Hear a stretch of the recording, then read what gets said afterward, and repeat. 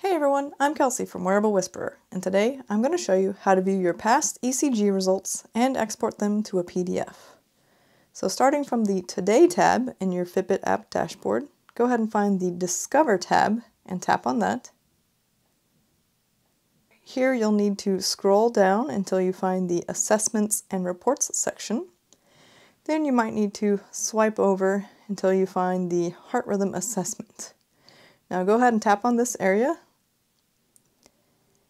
And here on the bottom, it says View Results, so go ahead and tap on that. And here it is showing that I've already taken one ECG measurement, and it tells me it was a normal sinus rhythm. It also tells me the date and the time.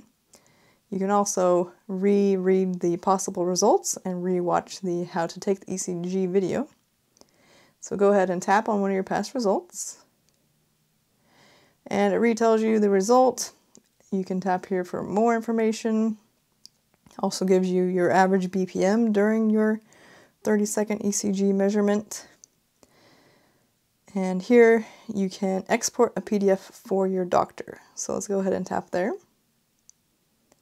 So it says exporting PDF, you'll get a push notification, and there we go. Notification, your heart rhythm assessment PDF is ready. Check it out. I'll go ahead and tap on View.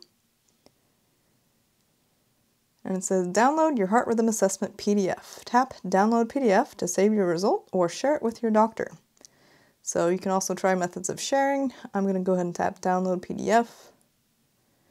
And here on Android it's saying allow Fitbit to access photos, media, and files on your device. So you likely can't export a PDF without allowing this, so I'll go ahead and tap allow. And it downloaded and it said you can find your report in the internal download folder. So let's go see if we can find that folder.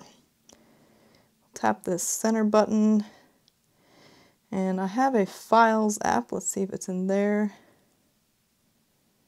Yeah, it looks like it. Kelsey Sense. I'll go ahead and tap on that. And there we go. That's a PDF of my heart rhythm assessment. And it looks like it's giving the actual ECG reading over time.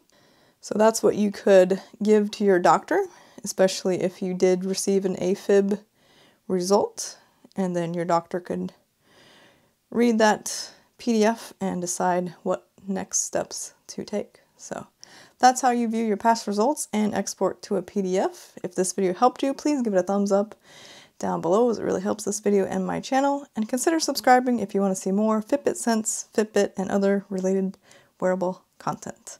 Thanks so much for watching, and I'll see you in my next video.